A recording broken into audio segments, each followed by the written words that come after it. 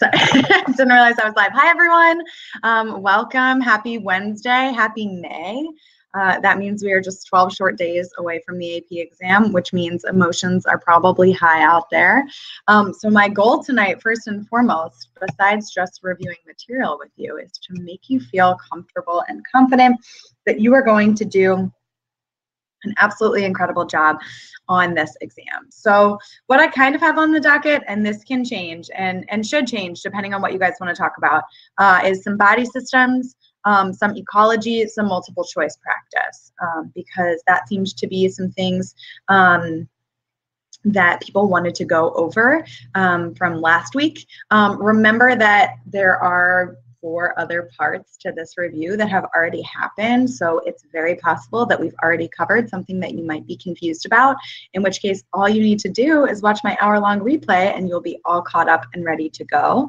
And also remember that I've been making videos since September. So I don't know how many hours of video there are, probably 30 hours of video that you can go back and watch to help review. You just need a Fiveable Plus membership. So that's all you need, and then you can, watch me talk at you for hours upon hours upon hours these next 12 days before the exam.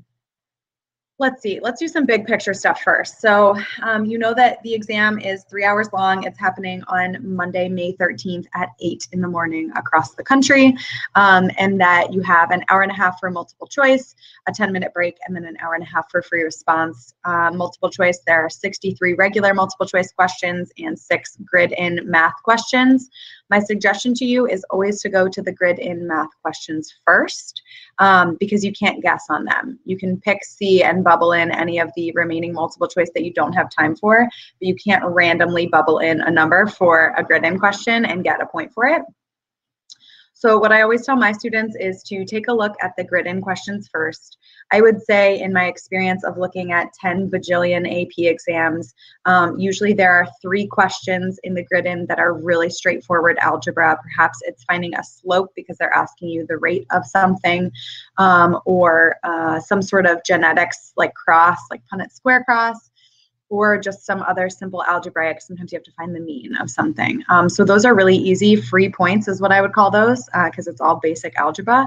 So I would just do a quick scan of your multiple choice questions, answer those 3 that are easy, and then skip the more challenging ones.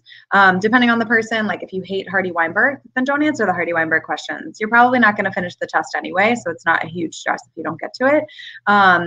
And there's sometimes they'll throw crazy hard questions in there. So you don't want to spend an inordinate amount of time on the grid-in questions, because it's definitely not worth it to. It's not worth it to spend an inordinate amount of time on any one question. I will remind you that they are all worth the same amount. But give the grid-ins a quick scan, find those 3 easy ones, get those done, and then move back to the multiple choice. Historically, also the multiple choice moved from easy to medium to very challenging to more medium to easy.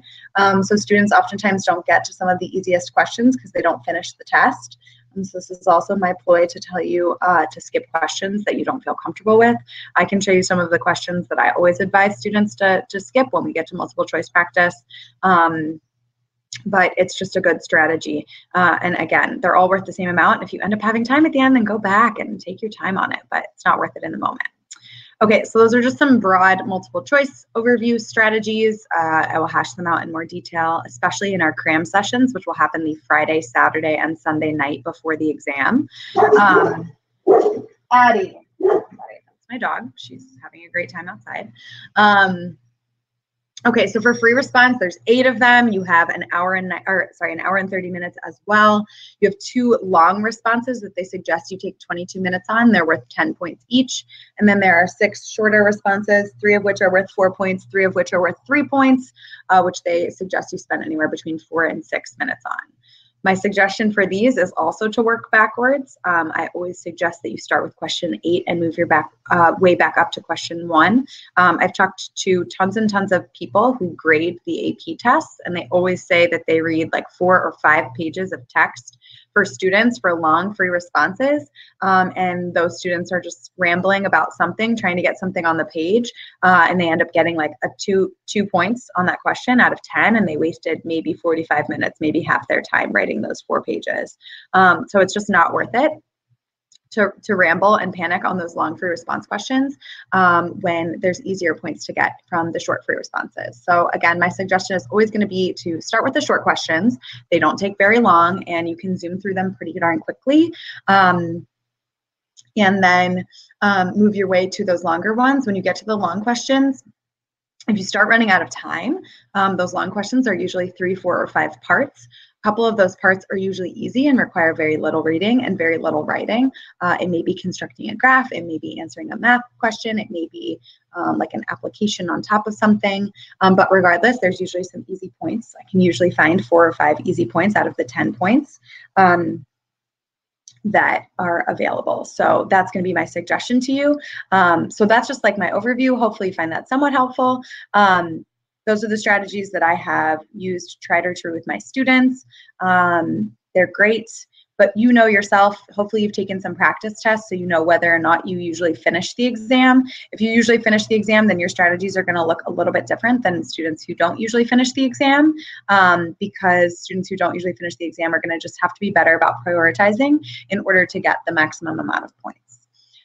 Usually it's around a 50% or 55% on the test to get a 3, like an 80% of possible points to get a 5, and then somewhere in between to get a 4. So if you're shooting for those scores, know your metrics. It's also kind of good to know, because when I work with perfectionists, which I do because I teach AP students, and I'm sure you're all perfectionists as well, they're like, I will not move on from this question. I have to get it right. And they spend 5 minutes on one multiple choice question that they maybe get right, and then they don't get to answer like 5 questions at the end. You don't need to get that question right, because you can get an 80% and still get a 5. So put your pride away for a little bit and just move past those questions if you get stuck. Okay. Phew. So those are my overall strategies. I saw someone asked about study tips. I can definitely talk about those at the end too, because I have some of my favorite study tips and study books. I really like the Cliff's Notes book, so I use that pretty frequently. I don't really like their practice questions because they're way too basic, but I really like the content that they cover. So I can post a link to the book that I use with my students, as well as some strategies that I have. Okay. Really quick, are there any topics that people really want me to cover? You can just write them in the chat box just so I have a direction. Otherwise, I'll pick back up where we left off last week, which was with the nervous system. Okay, evolution. Okay, conservation ecology. Oh, that's not going to be too much on the AP exam, so that's good. Study tips, I see. Speciation. Okay, so lots of evolution questions. Genetics, what occurs in each phase. Okay. Edgar, you don't really need to know what occurs in each phase, so that's good. Endocrine system, I will talk about today for sure. Endocrine, ooh, lots of endocrine, that's perfect, because we're definitely going to talk about that today. And cell communication, I will tell you, has been a huge, oh, you don't need to know the excretory system, Skylar, so that's good. I won't cover that one because you don't need to know it. Action potentials, I'll definitely cover in a second. Evolution, I can go through again. Homeostasis and endocrine, I'm going to go through today. Hardy-Weinberg, I can go through. Light and dark cycles. Confused about that question, Peyton.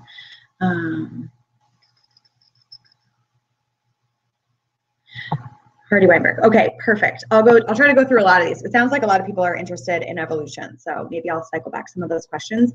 Actually, the multiple choice that I picked out is evolution, I'm just remembering. So when we go through those, we can go through evolution as well. Okay, really quick before we get started, just some housekeeping. Anusha, I see you have a question about 2013 review books. As long as it was for the 2013 AP exam, you're good. That's when the test was redesigned. So anything 2013 and on is fair game. As long as it was the 2013 review book for the 2013 exam, you should be good to go. Okay, Anika also wondering about how much we need to know about the investigations. Not quite sure what you mean by investigations. Really the only one that you should come in with some sort of basic knowledge about is maybe the Griffith experiment with DNA and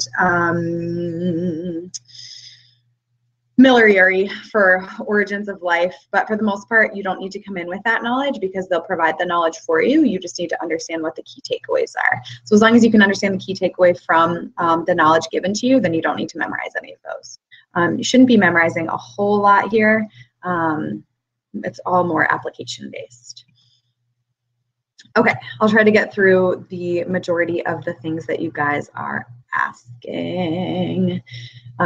So let's pick up, because I know we had a lot of people asking about endocrine system, which will be right after nervous system. And I will go through that. Yeah, ACE, the Crash Course book is really good. Let me actually post that really quick so you guys can, Amazon Crash Course Biology.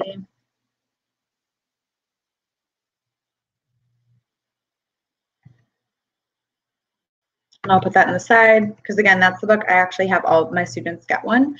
EP Biology. And they can write in it. And again, the information is great. I think that the questions in it are way too easy. They're like really basic multiple choice questions, which drives me crazy. Oh, that's not what I meant. But Crash Course is a great book. What did I say? Cliff's Notes. There it is.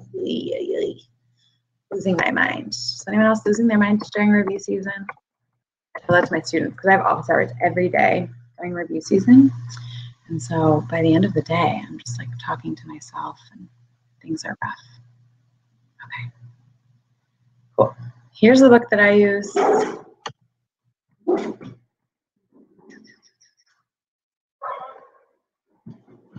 Awesome.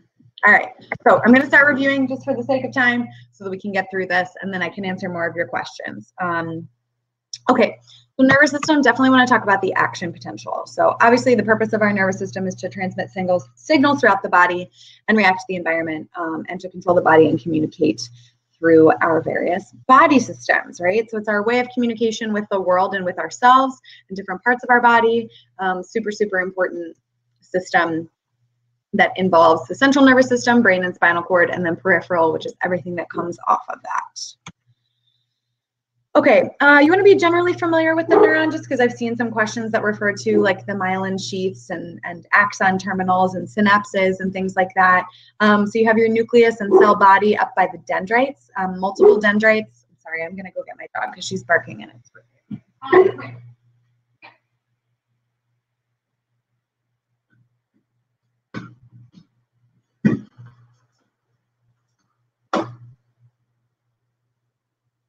Oh, so multiple dendrites, one axon. That's because neurons can receive multiple messages, but they only send one response message. You'll notice that the axon is coded by the myelin sheath that is produced by Schwann cells. And it's like a fatty layer that protects our axon and most importantly insulates it. And what that does is allows us to send messages quick enough that we can continue to stay alive, because it allows our signal to actually jump between these little unwrapped gaps called the nodes of Ranvier, which you don't need to know, but there it is for you.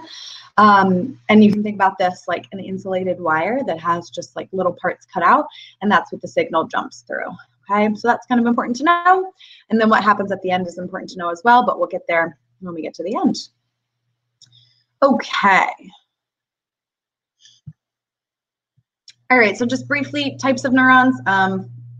Something that the AP exam is really big about is that form fits function. So the shape and size and parts of something fit what it does. And so you can see that with our sensory, relay, and motor neurons. Our motor neurons have a lot of dendrites and then this long, powerful axon that ends with our muscle neurons, or with our muscle cells, sorry.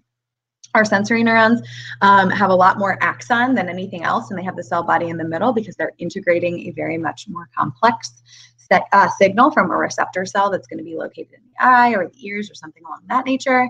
And then our relay or interneurons are going to be in between, and you notice that they have the most dendrites and the most terminals at the end because they are responsible for integrating all of our signals so that they need to receive and send lots and lots of signals. So most important thing to remember about everything in our body is that form fits the function. So whatever it does, it should be shaped to do that job.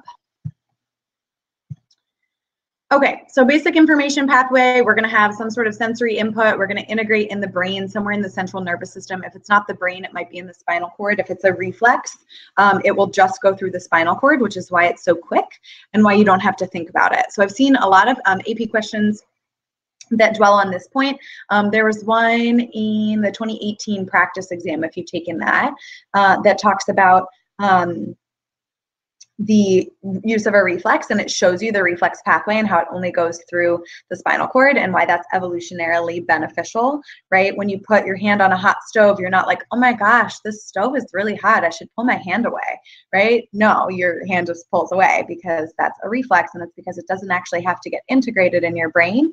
It just goes right through your spinal cord and leads to the motor output, which is going to be your peripheral nervous system, again, signaling a muscle to contract or pull away.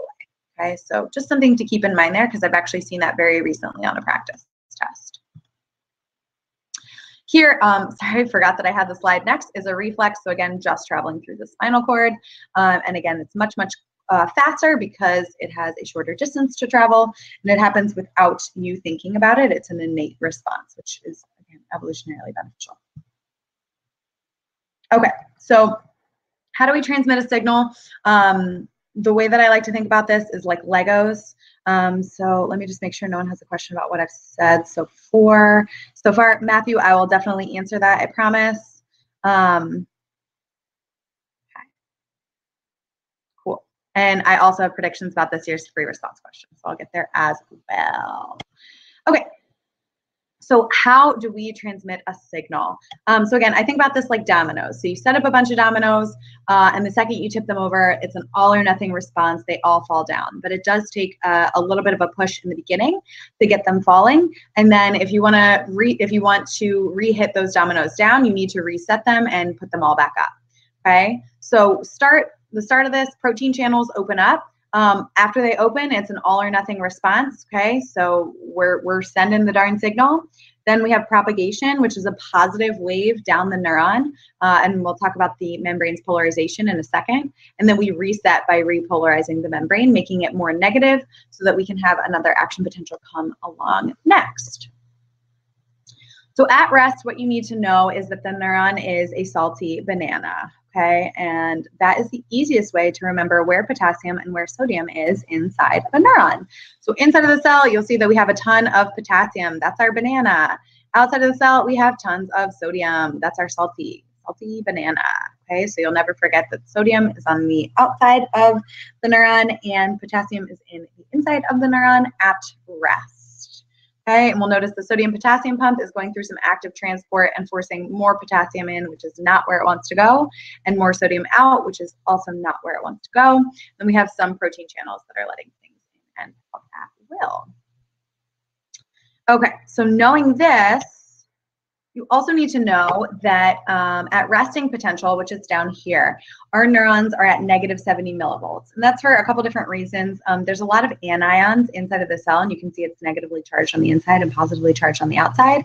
And we also have more positive sodium outside than we do have positive potassium on the inside. So there's a very large negative membrane potential for these reasons. Okay, so when we're at rest, we're at -70. Okay, when some sort of stimulus comes through, and it could be any number of things. It could be a neurotransmitter. It could be something like acetylcholine, which is the neurotransmitter that triggers our muscles.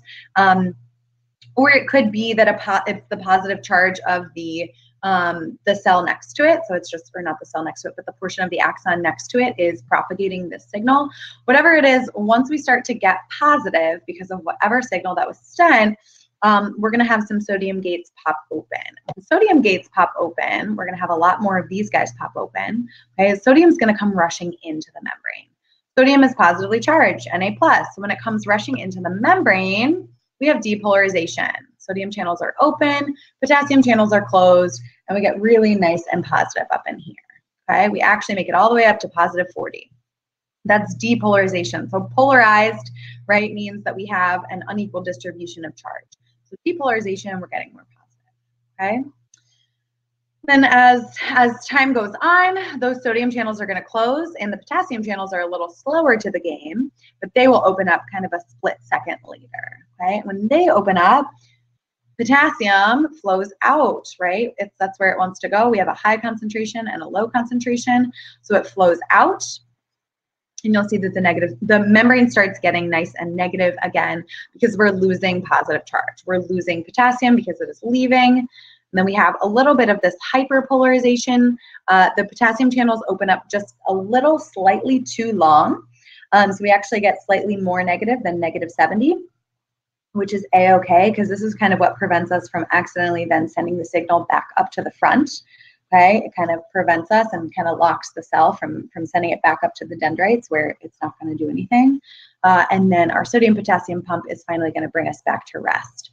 And that's going to do that by, again, pumping sodium out, salty, pumping potassium in, banana. Okay, so it's going to reestablish our concentration gradient, which is what makes it possible for us to go through this process again. If we didn't reset, then it wouldn't matter when the sodium channels opened the next time because sodium would already be where it wants to be.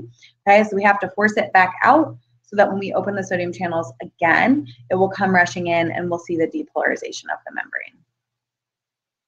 Any questions about that? No, I love action potentials. And once you break it down and actually think about it, it makes a whole lot more sense. So that's what I kind of always try to tell my students. It's not like super smart just to like sit and memorize stuff, because then you're not going to be able to apply it to a new situation. And this AP exam is designed so that you can apply things to new situations. So yeah, what makes the pumps work? Great question, Tiffany. ATP, one of the major uses of ATP. Yep, so it's active transport, right? Because we're forcing things against their concentration gradient. We're forcing sodium out where it doesn't want to go because there's already lots of sodium out there. We're forcing potassium in where it doesn't want to go. Active transport, it uses ATP. And again, one of the major reasons, one of the major users of ATP, okay? Awesome. So if you can remember some of these things, it'll make it a whole lot easier to understand the action potential. How do we go from undershoot to resting? That's going to be the sodium potassium pump. So the sodium potassium pump is going to equalize that. So once we get too negative, it will pump some more sodium or some more potassium back in and some more sodium out, and it'll just kind of equalize, mainly by pumping more potassium in, so that we're not too negative. Ooh, pumps and channels. Great question. So a pump is used usually in active transport to force something against its concentration gradient. And you can see just by the shape of this that this closes on the outside. And that's because we don't want sodium to come back in and we don't want potassium to go back out. Okay, so this closes and therefore forces things to go in a different direction, and pumps are going to use ATP. Channels are just like big open holes, okay? It's just like an open door or a door frame with no door in it, okay? So you can't force potassium to not go through that unless it closes, and they do. It's kind of like an elevator door, so they can like close like this, in which case then potassium can't leave. But when it's open, all it's doing is providing a portal for sodium or for potassium or sodium to go through, okay? But it's not regulating, and it can never pump something. It can never do active transport because it's just a big open hole. So things are just going to go from high to low concentration through it. It just provides the means for it to get through the membrane. Remember, charged things cannot get through the membrane because of the fatty acid tails. Okay, so these charged things are unable to get through the membrane on their own. Otherwise, we wouldn't have any action potentials because this would just be at equilibrium because sodium and potassium would just equalize themselves out. But they can't do that. They have to go through these protein channels, and that's what gives the concentration gradients. Ooh, so calcium is going to be used, no problem. Calcium is going to be used for the most part in our muscle cells. So let me see if I can find a picture of that. And acetylcholine.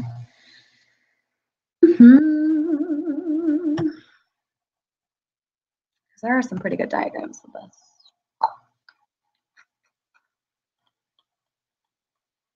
Although I don't see it on there.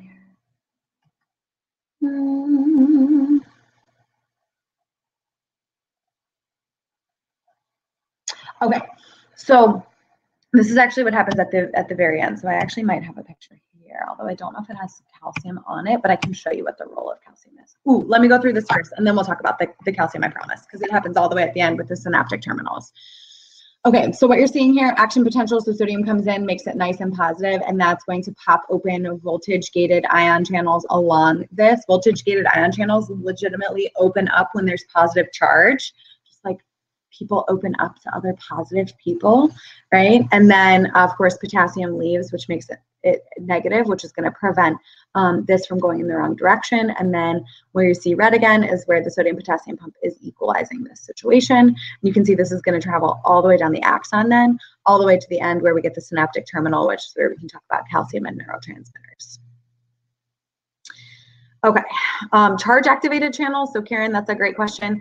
I have not heard of any charge activated pumps, but charge activated channels truly based on the, and this gets like way more complex than you need to know, but based on the charges of the protein channels, there's usually one positive and one negative side of the channel. So they kind of like stick together like a magnet. And then when the positive charge comes in, it kind of neutralizes that negative charge, and therefore these guys are going to repel one another and it opens up. So that's kind of how that works. But again, that goes beyond the scope of something that you would have to understand for the exam.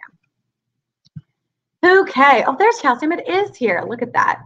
Planned accordingly. Okay, so the charge gets all the way to the end. And basically what happens all the way at the end is, so that positive charge is traveling through, and what it finally signals is for these calcium channels to open. When that happens, calcium enters into the end and allows the release of synaptic vesicles that are carrying some sort of neurotransmitter.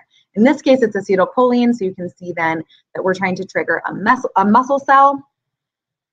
And so these little neurotransmitters, which just exist in little vesicles at the end of axons, get activated by the calcium, and then they get released through this little gap. I kind of think of this as like Red Rover, if you ever played that in like elementary school, terribly dangerous game. Okay, so they're traveling across the synapse, and then they're binding to little receptor-gated channels on this side that when, so you can see this one's closed, but when it binds to the neurotransmitter, it opens up, and this is going to start an action potential in this cell that will allow this muscle to contract. Cool. There's your nervous system for you. It's truly the majority of what you would need to know. Any other questions about nervous system stuff? You guys have asked such great questions so far. I'm very impressed. It bodes well for you. I know there's a lot of still unanswered questions in the Ask a Question section, which I will totally cover. I just want to get through, I'm going to try to get through the endocrine system since so many people had a question about it, and then I'll pull up your questions and start working through them if that works for you guys. I might have to do ecology next week, we'll see. Okay, if there's no other questions, then let's hop on through. Oh, sorry, can I ask? Oh, Caroline. I'm Caroline, or Miss Sheep. My last name's Sheep, like the animal. Let's see. Do you have to know the specifics of this whole process with neurons? You should definitely be familiar with the action potential. Definitely be familiar with the action potential. Yeah, I mean, everything that I just said, you should be relatively familiar with. I've seen like too many free responses on the nervous system. I forget what year it was, but there was like 3 about the nervous system in a row. Let me try to find it really quick. It may have been 2015. Wiki biology, 2015. You guys know that all of the free responses are online, hopefully, with their answer keys. So like a huge thing that my kids and I do is just go through those and see what the answer keys look like. Because I'm gonna like be real with you. Some of these answer keys are absolutely bogus. Like they're like the points. I'm like, why is that a point? Like I just took one the other day with my kids. I missed, I don't know, like a point on a couple questions. And I teach this class. So there are some where you're just like, what? And it's okay. You can still get a high 5 and like a high 5 and miss some points. But it's good to see the rubrics and see what they're looking for, because a lot of times you know the thing, but you just don't write it down because they don't specifically ask for it. And that's really, really frustrating. So that's why I have my students practice with rubrics all the time. Calculation of action potential. Krizia, what do you mean by that? Like the numbers themselves, like -70 and 40? You just need to go know that it goes from negative to positive, that it depolarizes. But that's pretty much it. You don't like have to memorize the numbers, just as long as you know that our membrane is naturally negative and then it turns positive. Okay, I found it. It is the 2015 free response.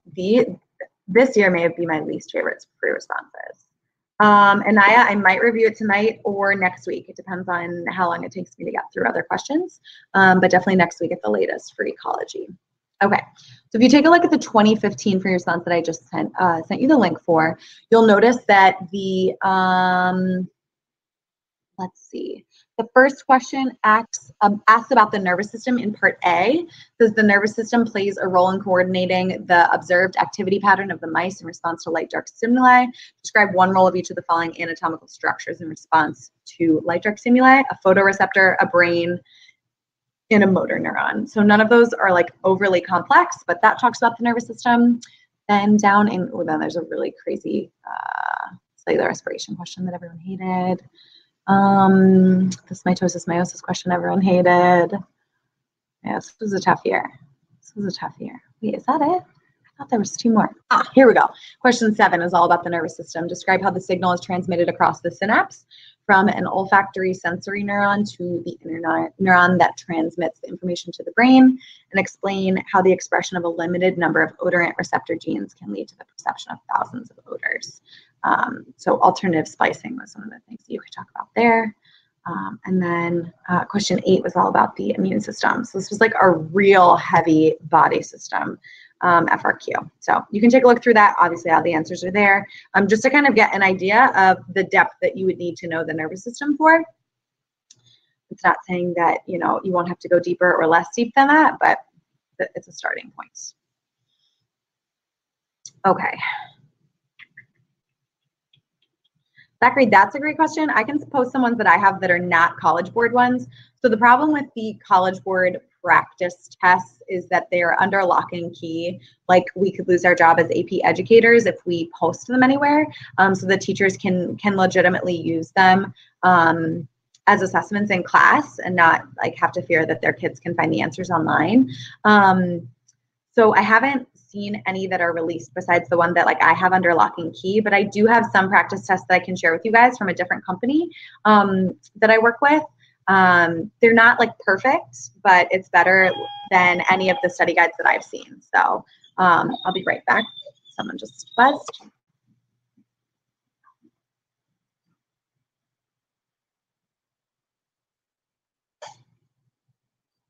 Okay, so hopefully that answers your question. Okay.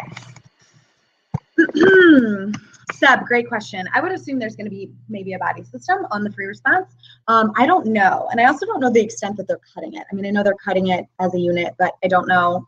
That's because they're going to make like an AP anatomy and physiology. I feel like they must be, because otherwise, why would you cut my favorite unit?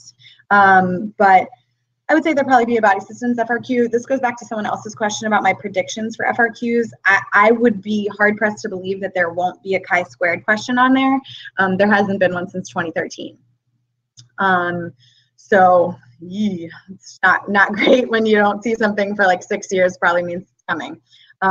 So that's another one of my predictions. They're always going to do something that's based on a current event. They're always going to have you analyze a experiments. So those will definitely be coming. I don't know if it'll be super body systems heavy because it was in 2015, maybe.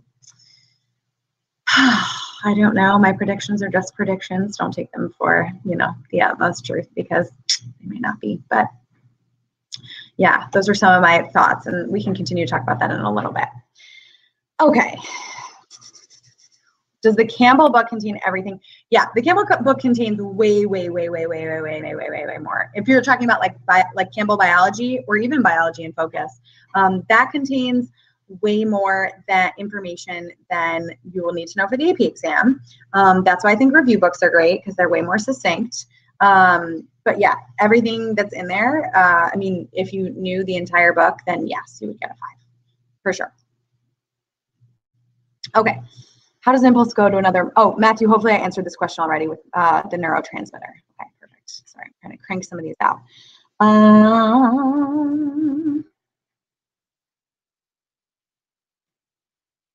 Okay, for not finishing, my best suggestion for you is to, not finishing the free response, sorry.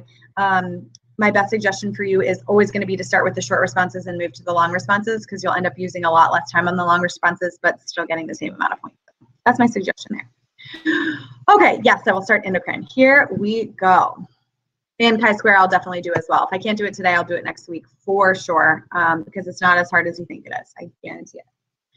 Okay, endocrine system, here we go. So endocrine is actually a lot less confusing than you might think. Yeah, but really what you need to know is some cell signaling stuff. So I may actually need to pull some additional slides and post them in here to make sure that you guys have a clear and consistent understanding of cell signaling, which seems overly complicated, but ends up not being as bad as it sounds, okay? So the purpose of the endocrine system as a whole, it's a family of glands that produce hormones to regulate the activity of cells and organs.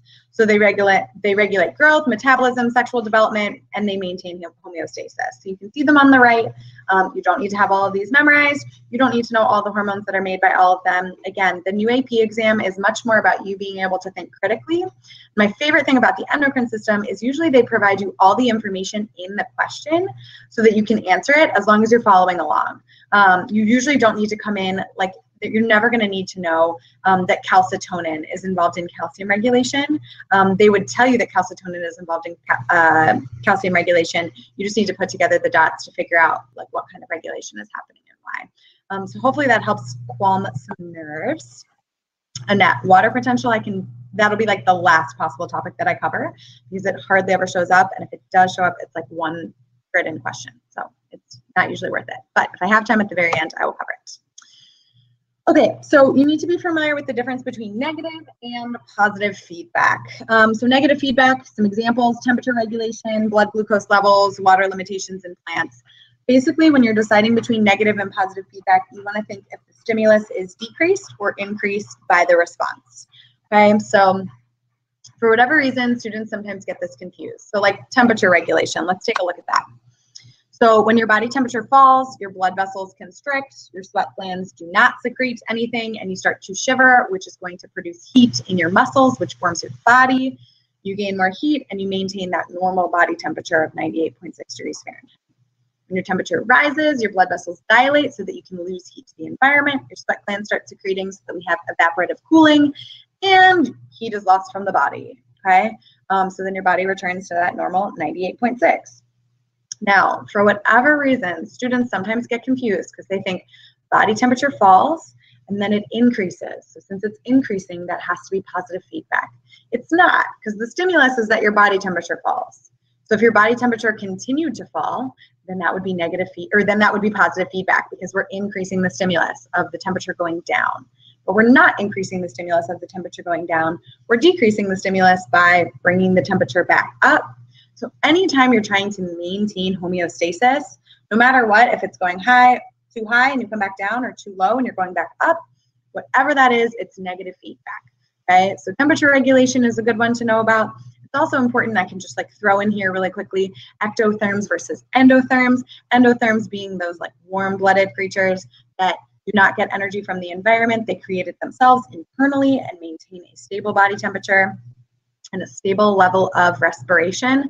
I just saw this on a practice question where they had a graph that showed levels of respiration increasing as temperature increased, and you needed to be able to analyze that and say that that is an ectotherm because their metabolism is going to fluctuate with the environmental temperature. So yeah, that's going to be them versus us. Okay, I see your cell signaling question. I get there, I'll promise. It's just hard for me to continue to work through things and then keep jumping and taking tangents. But cell signaling we'll certainly talk about. I'll throw a few slides on at the end because that's important and related to endocrine. Okay, negative feedback. Another key example here that is often brought in, and again, they give you the information, you just need to be able to analyze it, is with sugar regulation, so insulin and glucagon. So what you'll see here is if blood glucose levels get too high, our pancreas releases insulin, and this does a few things. It stimulates glucose uptake by the cells, and it stimulates glycogen formation. Glycogen is just packaged glucose that gets stored in the liver and or muscle cells. So if we're taking glucose out of the blood and putting it in the liver and muscles and tissues, then our blood glucose is going to hit back to that normal range. On the flip side, if you haven't eaten in a while, if you're one of those people who stands up and gets really lightheaded, you might have normally low blood sugar. When your blood sugar decreases, the pancreas releases glucagon, which is the hormone that's going to stimulate the breakdown of all of that stored glycogen and other glucose that will be then released back into the blood until we get back up to a normal blood sugar. Remember, blood sugar is going to be really, really important because we need that glucose to go through cellular respiration to make ATP to continue to function. So if you're working out a lot, you're burning a lot of ATP, you're breaking down a lot of glucose, you're going to need to eat more frequently in order to replenish and maintain your normal blood glucose levels. Okay.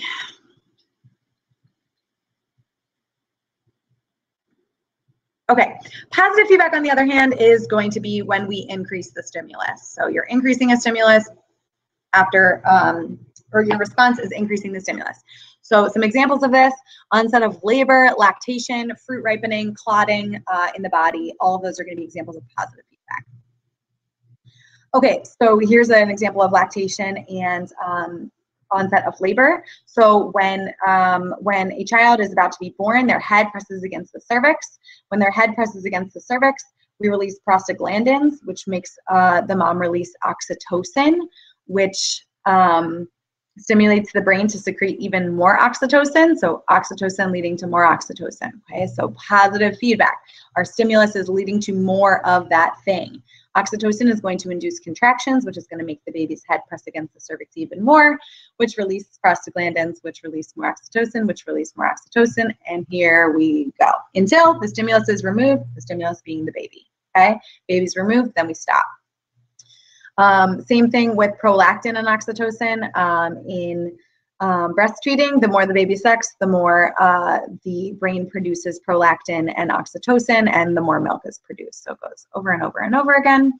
So again, the stimulus is being increased by the response.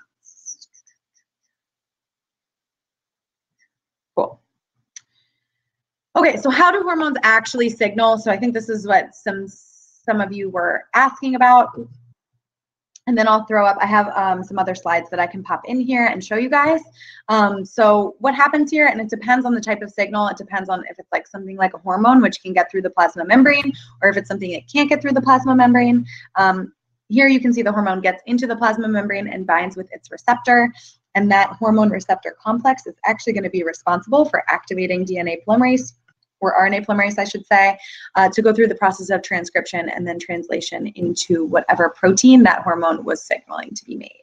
Okay, so this process in and of itself is very, very similar anytime. So you should always be familiar that a cell signal is going to lead to some second messengers, and I can talk about CAMP and other second messengers in a second, that are going to lead to some response. That response is usually activating transcription to make a protein. So remember that those are the doers of the cell, the proteins, okay? Like even when some of my students were getting confused the other day about questions that involve like genetic situations where you have this dominant allele and this recessive allele, you want to think about what an allele actually is. It's just a gene. It's just a code of DNA, and that DNA does nothing until it's turned into protein.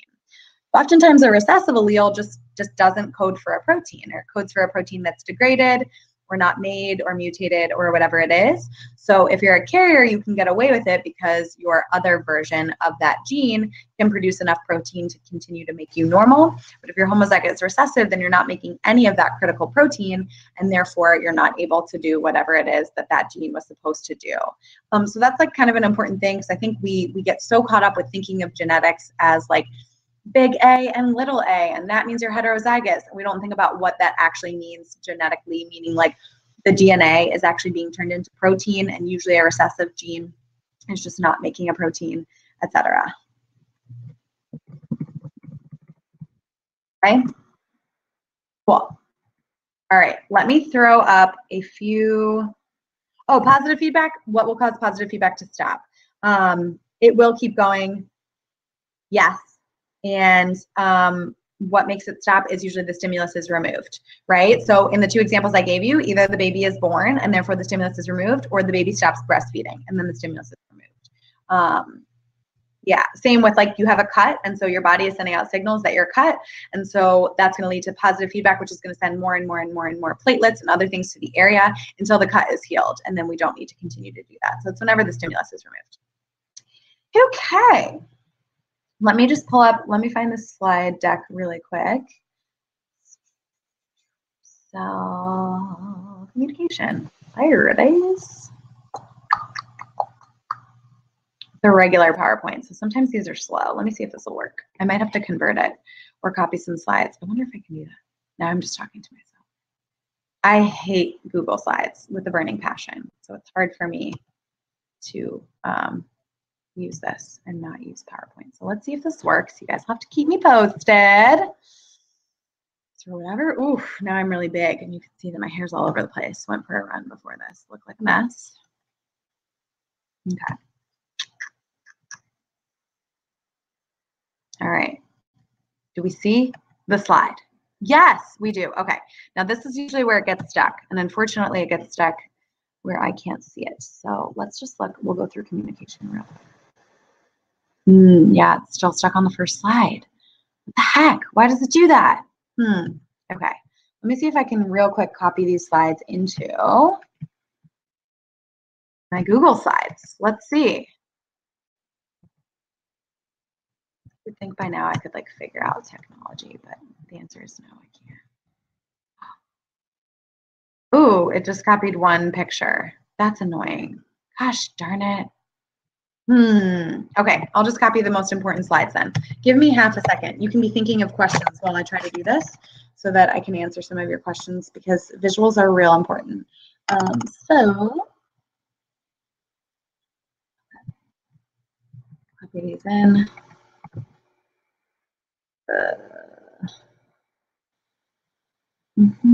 You guys can start answering your own or each other's questions too if you really want.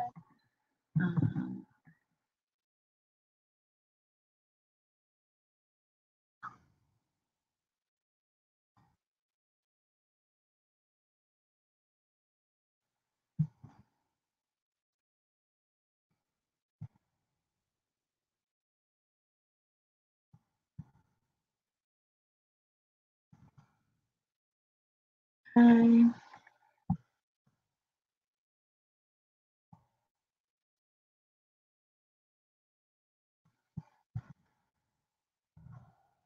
right, we should be good to go.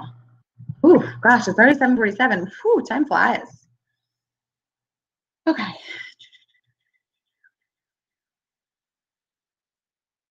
Here we go. We back. Sorry, they're a little small. I didn't take the time to make them all bigger because, well, time is of the essence. We only have 13 minutes left together. Okay, so cell signaling, which is what a couple of you had asked. Ooh, there we go. Stages of cell signaling. So we have three main stages: reception, transduction, and a response. So reception, usually we have a receptor molecule that's embedded in the plasma membrane because our receptors can't just enter any old cell on their own, or the signals, sorry, can't just enter any old cell on their own. Signal fits receptor. Again, this is a perfect example of form fits function. Okay, they fit together. That's very critical. And then that specific combination will lead to a specific signal transduction pathway. It's just a glorified relay race that leads to some sort of response. I have some examples of some cellular responses to make a little bit more sense of that. Okay, so reception. Reception begins with the signal interacting with the receptor. Usually non-steroid. So steroid hormones can enter into all cells because they can get through the plasma membrane because they're in the lipid family, okay, and therefore they're able to get through the plasma membrane without a receptor.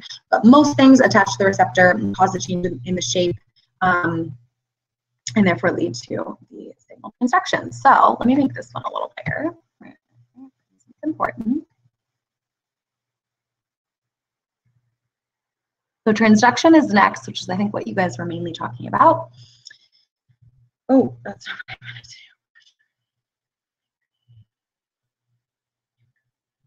do. Okay, so transduction is next. I know this is a little blurry. So we have these little relay proteins, okay, that are going to get activated. So they're going to get activated by something on the receptor. Maybe the receptor has a GTP or an ATP or a phosphate of some sort that is tagging this relay protein and therefore starting the signal cascade. Okay, and again, it's basically like a relay race. Okay, so what you'll see is we have this active relay protein, and then we have an inactive protein kinase that gets activated by the relay protein by stealing its phosphate. You can think of the phosphate as like the baton. So you have to pass the baton before your partner can move. So you'll notice inactive protein kinase 2 is not active yet because it hasn't gotten the baton or the phosphate from active protein kinase 1. A kinase is just something that phosphorylates something else. Phosphorylation is just adding a phosphate. So all a kinase does is grabs phosphate and transfer them. Grabs phosphate and transfers it. Okay, so kinase 1 is going to transfer its phosphate to kinase 2. It would then become inactive, and we have an active protein kinase 2. This is like your second or your third relay runner. Okay, and then we have inactive protein kinase 3 waiting. It gets the baton or the phosphate from protein kinase 2, and it gets activated. And that's going to lead to a transcription factor being activated, and you can see it's active because it has this little phosphate. You'll notice that most of the activation here is phosphate-based, and then that transcription factor is able to transcribe mRNA, which is going to make a protein, which is going to lead to the actual response. Okay, cool.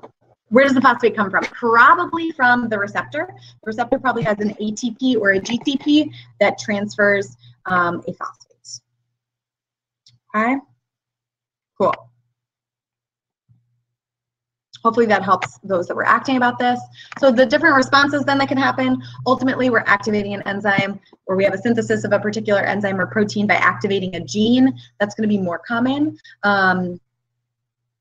Yeah, but usually we have some sort of biochemical pathway, especially when CAMP is involved or calcium. It's generally followed by interacting with a specific enzyme to start the cascade of a pathway. So I think I have, so this is a good example of, I don't know why these are so blurry, but you know what, we'll make do. We can have multiple responses or the same response for different things. So you'll see here cell A, just a straight one signal, one response. Cell B, one signal, two different responses with two different signals. Okay, that happens sometimes.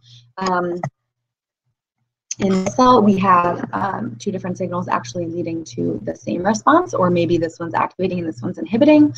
But all in all, you can see kind of the regular transduction here. Signal molecule or relay molecules could be kinases or CAMP. Cyclic AMP is just another thing that can be phosphorylated and therefore act as a relay molecule or a member of the team in the relay race.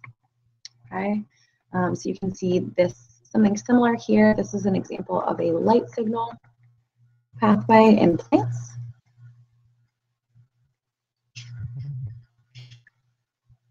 You can see that we have a couple different things going on here. So we have light activating a phytochrome, we have a calcium channel opening up, and we have protein kinases being activated as well as second messenger. So this is cyclic GMP, which is going to do the same thing as cyclic AMP, but they're both activating protein kinases that are leading to transcription factors, which are creating proteins that are doing things.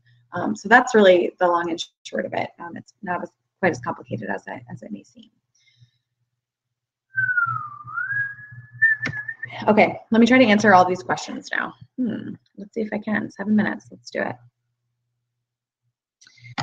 Okay, Mira, the great news about ecology is if you can read a graph and you can think logically, you can do ecology. Also, we did not have time tonight, but I will make it the first topic of next week's review. But truly, as long as you can understand basic relationships and read a graph, ecology should be the least of your problems. With evolution, I would grab yourself a review book so that you can kind of dive in there. Yeah, I don't know, evolution's really, really important. So there's really nothing you can do more than like deep dive study. Seb, you do not need to know about this. Okay. The diagrams I just showed, I got from National Math and Science Initiative.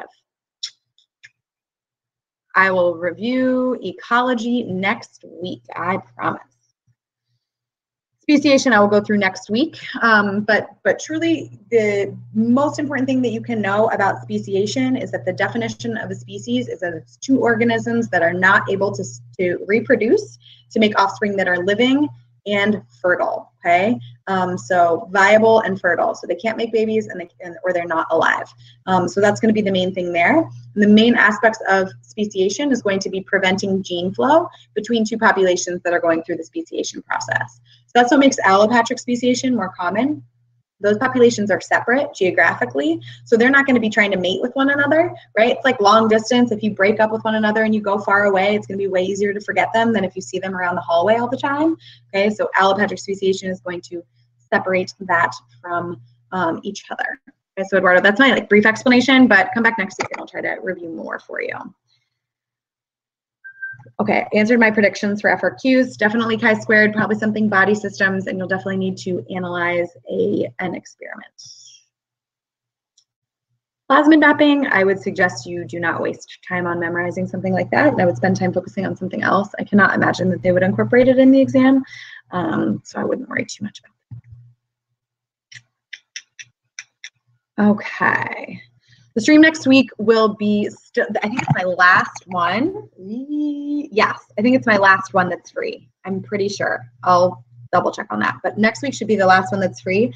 But next Friday, Saturday, and Sunday will be only for Fiveable Plus members. So I'll have like last minute cram sessions. So that's really a solid way to review, because I can answer all these questions for you the 3 days leading up to the exam. Okay. For the labs, how in depth should you know them? Not very in depth, I would say. Again, as long as you understand the general concept, you could have never done the lab before and you should still be able to answer the questions. So if you're like wildly confused about what's going on in like cellular respiration, then you need to review that lab. But as long as you understand cellular respiration, you should be able to look at a graph of a lab that you've never done and be able to answer the questions just fine. So yeah. Key points for evolution, too many to name. Natural selection, genetic variation, genetic drift, gene flow, macroevolution and microevolution in their entirety, speciation, origin of life, common ancestors, cladograms, phylogenetic trees, all of it. Evolution is easily the biggest topic on the exam. Okay. Let's see. Okay, study tips. So my favorite study tip personally is to find like a great review book that has really good reviews and go through it chapter by chapter. This is how I got through college. I was a microbiology major. So if you know anything about microbiology, it is fully memorizing everything that has ever existed. So how I got through that is going through things like review books and writing down everything that I didn't know. And then I'd read through all of my notes and rewrite only the things that I still didn't know. And then I'd read through my notes and only write through the things I still didn't know until I had a list of nothing. So that's my favorite. I think it's really, really good because you're just writing and rewriting and learning and thinking about the things that you know the least, the most. And trusting yourself on the things that you do know. I'm a big fan of Bozeman. I would highly, highly recommend watching his videos. He's really, really great and does a great job. See, someone said Amoeba Sisters. I love Amoeba Sisters. They're wonderful. They don't go into the depth that you need for AP, but if you're struggling with more basic concepts, they're great. Textbook's fine. Practice exams are great. I would say you should have looked through every single practice FRQ from 2013 through 2018 and their answer guides, just because that's a really, really great way to make sure that you know kind of what College Board looks for. For Heidi-Weinberg and chi-square, I can teach you how to do Hardy-Weinberg really easily with a Punnett square, so I can do that next week. It's super, super simple. Chi-square, I can definitely go through next week also. I promise it's not as confusing as you think it is at all. So I can try to go through both of those with you next week. God, we have just 1 week left and we have to get through all of ecology. Holy crap. Definitely sign up for my cram sessions because, yeah, we're not going to be able to cover everything just in 1 hour next week. So those are my study tips. The Barron's book, I have only briefly looked through, so I can't highly recommend or not recommend it. If anyone else has used the Barron's book, maybe they could speak more highly of that or not highly of that. Cram sessions will be an hour, so I'll do one Friday night, Saturday night, and Sunday night, or like Saturday, I think I'm doing it at 5 p.m. Central maybe, so 6 p.m. Eastern. And then I think I'm doing 6 p.m. Central, 7 p.m. Eastern on both Friday and, let me write this down, sorry. So it'll be, I think it's Friday at p.m. Central, which would be 7 p.m. Eastern, and I know a lot of you are in California, so that would be 4 p.m. What is that called? Pacific time? Pacific. I'm an idiot. Okay, then Saturday I'll do 5 p.m. I think Central, which would be 6 p.m. Eastern, 3 p.m. Pacific, and Sunday I'm doing 6 p.m. again. I have to watch Game of Thrones that night. Sorry, guys. I mean, hopefully you understand. Okay. Perfect. So those are my times for the cram sessions. Okay. What's up with hemoglobin and oxygen? That's a really interesting question and not something that you need to know a ton about. But hemoglobin is the structure that, with iron, hemoglobin and iron, that grab onto oxygen molecules in the red blood cells and transfer oxygen throughout the body. Why do we need oxygen? Because it's the final electron acceptor for the electron transport chain. It's one of my favorite questions to ask kids. Because I'll be like, hey, why do we need oxygen? And they're like, to breathe. And I'm like, yeah, but why? And they're like, to stay alive. And I'm like, yeah, but why? The answer is for the final electron acceptor of the electron transport chain. Whew, got through all your questions. It's amazing. All right, y'all. You're a great crew. You're also very engaged with one another. So thank you for that. And thank you for answering some of each other's questions and providing suggestions. You guys are all going to do great. Okay. Spend a couple hours this weekend studying.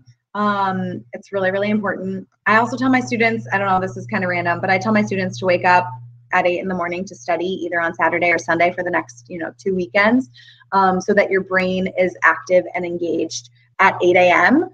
Because that's when it needs to be for the AP exam. Obviously, you're up that early for school, but it's nice to study AP material at that time. I don't know why, but I just it feels like good vibes, because then your brain is ready to engage in that material at 8 a.m. on Monday, because that's not an easy thing to ask about or ask of you. So definitely study this weekend. Definitely come up with a list of questions that you want to ask next week, especially at cram sessions, because I'll have 3 hours of time to devote to you.